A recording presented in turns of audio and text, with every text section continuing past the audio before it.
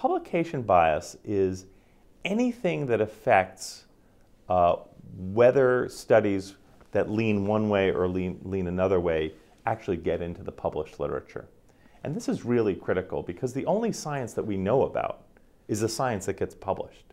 So if somebody does a study and for some reason it sits in their computer, in the file drawer, wherever, and it's never put in the published literature, for all practical purposes, it doesn't exist. And its evidence and the contribution that the subjects or people who participated in that research, that contribution is for naught. But our concern, aside from that, is that it distorts the picture you get in the medical literature.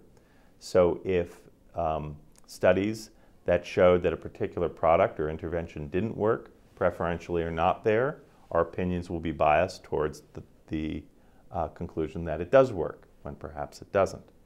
So that's what publication bias is. It's any forces, any influence, and sometimes it comes from the investigator themselves. They find that the study is not very interesting for a variety of reasons, or they don't think that it can be published in a particularly good journal.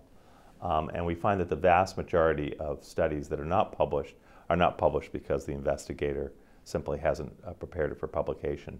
But to the extent that this distorts the evidence base, that's what publication bias is.